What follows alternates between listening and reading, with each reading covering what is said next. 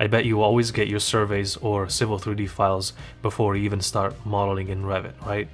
I know, which is why today I'm going to show you how to acquire coordinates from your site to your existing Revit model. Hi everyone, Alberto here with BIM Lounge. It's good to see you. Make sure you don't miss any of our weekly BIM productivity videos. Now, if you haven't watched my video on creating a site plan for your project, I recommend you watch that first, or just feel free to continue and watch my recap. Now, before we start, obviously there are several ways that you can do this, and this is just one of them. And you may want to back up your files before you start working with your coordinates. Now, let's get into the video. Let me show you my current file setup. You can either follow along from the previous video and the files will be the same, or let's just make sure that you have a site plan that's separated from any other discipline model. And this site plan should have a site project north view with the correct parameter assigned to it, and a site true north view.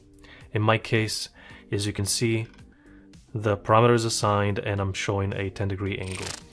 And that file should have a survey or a CAD file with the right world coordinates, and as you can see, I'm getting that reading right here. Now let's take a look at the architectural model. Now your architectural model should have a similar setup with the site project north and site true north with the right parameters assigned to them. Now the only difference is that in this case I want to show the site at the ground level. So what I did for both site plans was go to view range and make sure that this value, which is usually high, the cut plane, it's set to 0 so you can capture the slab in my case and the grids.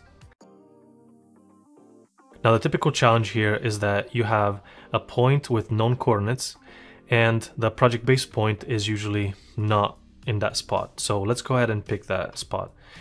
As you can see, I have a J1 grid intersection, or I could pick the edge of the slab. That's up to you. You should know the coordinates of either one of those points. Now, what we want to do here is grab the project base point, which is the circular one, and as you can see now it's showing 0, 0, 0 as coordinates, and make sure it's unclipped, and you want to move it in the point that you know the coordinates of. Now the point that we have the coordinates of in the site plan corresponds to this point, so let's go ahead and bring it in here. Now to do that, you may want to go to Manage Links, or you can assign the ML keyboard shortcut, which I highly recommend. And from here, this is Manage Links, you can add your site start, which is the name of my site plan. And this is important. The positioning should be project base point to project base point, because the 2 points should match relatively.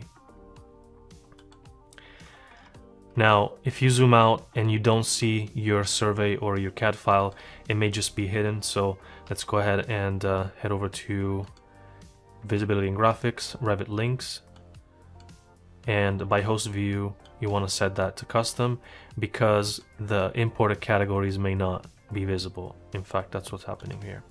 So custom, survey, and now they will show up.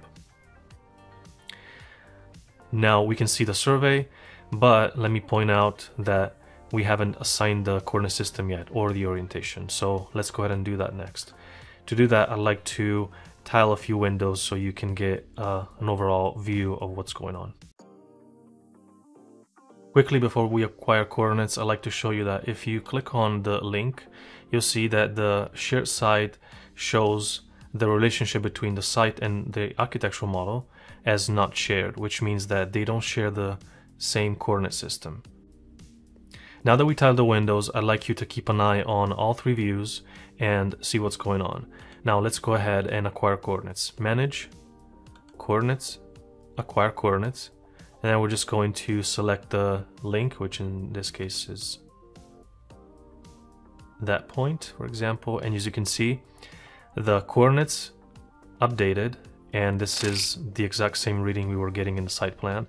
And we're also getting the right angle to true north in the site true north view. And of course, if you zoom in, you can get that angle to true north, which is 10.17. And you may have noticed that the angle of the view cube rotated, which means that the angle that's relative to this view didn't change. The actual camera didn't move, but the view cube moved to reflect the actual orientation in terms of the north-south orientation. Now, after this change, if you click on the link, now instead of saying not shared, it's saying internal, which means that the two models are sharing the same shared coordinate system.